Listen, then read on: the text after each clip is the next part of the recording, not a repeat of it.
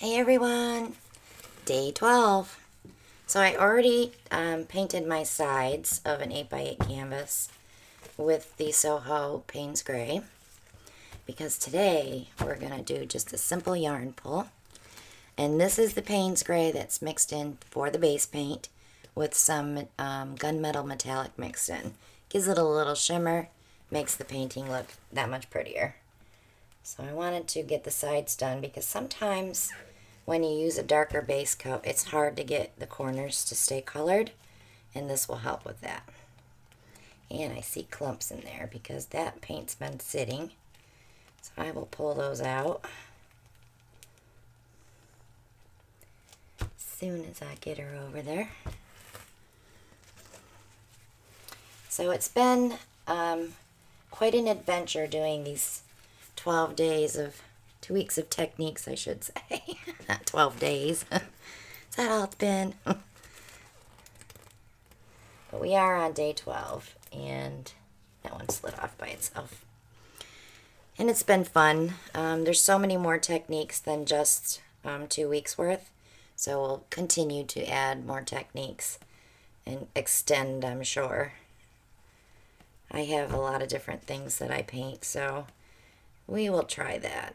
We'll try adding a few more. Alright, so that is the base paint. Payne's Gray mixed with gunmetal metallic. The base paint mixing video is below here. There's a link that'll take you to that video. And also as well as how we mix our paints. Now, for the paint that we drag through this, I do make it a little thicker. It looks kind of like warm pudding. You don't want it too thick, but you don't want it as thin as you're pouring paint. You do want it to mound. It just helps to make it stick better to the yarn. And I do use regular yarn when I do a string pull. So I call them a yarn pull. Let's see, let's start with a long one. So I just dunk it down in the paint. Try not to stir it because it will get all tangled up. And when you bring it out, just run it across your stick. I have to be careful I don't hit my microphone. Wouldn't be the first time. So I'm just going to go ahead and just make some circles on the canvas. You can do the zigzag pattern as well. I like the circles better. And I like to let that set just for a minute. Well, not a minute, 30 seconds.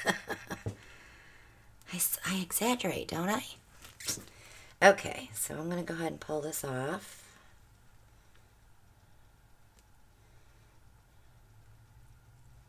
And I never use the same piece of yarn because I don't want to contaminate my white. Alright, let's do another one. You could do a bunch of little canvases like this and put them on one wall. They'd be really pretty.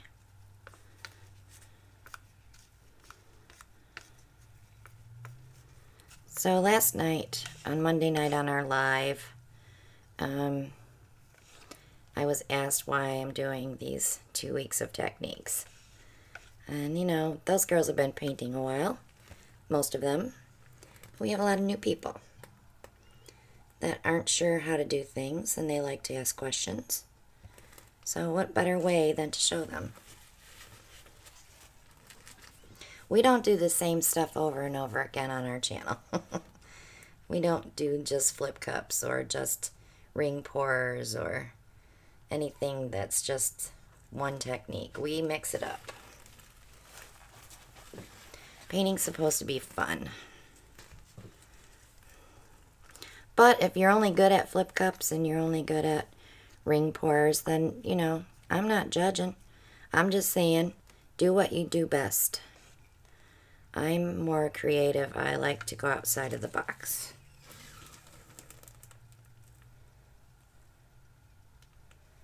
Okay, we'll pull this one down, and then I'll pull some little ones there to fill it up. And then I'll turn her around and you can see her. Don't be afraid to try new techniques. You'd be surprised. You'd be like, why did I wait to try that? It was actually quite simple.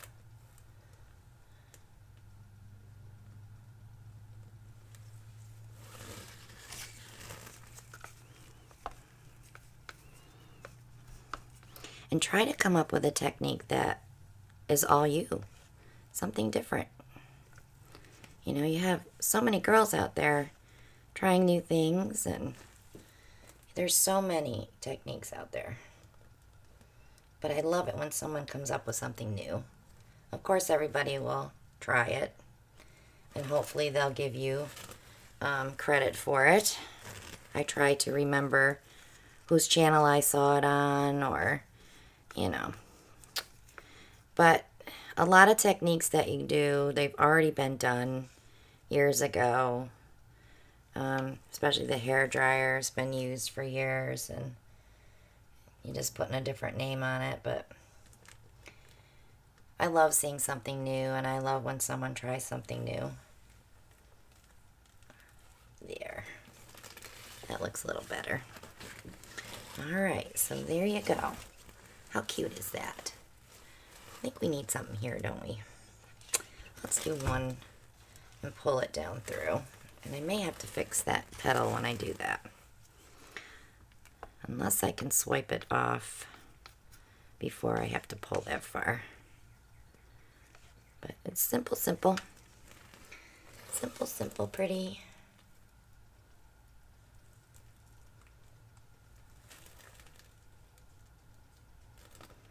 I can run it into that one.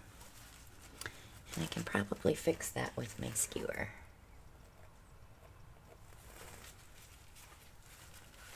And there we go. There is my yarn pull. So subscribe if you haven't already. Click that bell so you'll be notified when I upload my next video. Click like and share. Leave a comment. Join us on Facebook at the Barrage Posse. Check out my Facebook page, Christina Welch Art.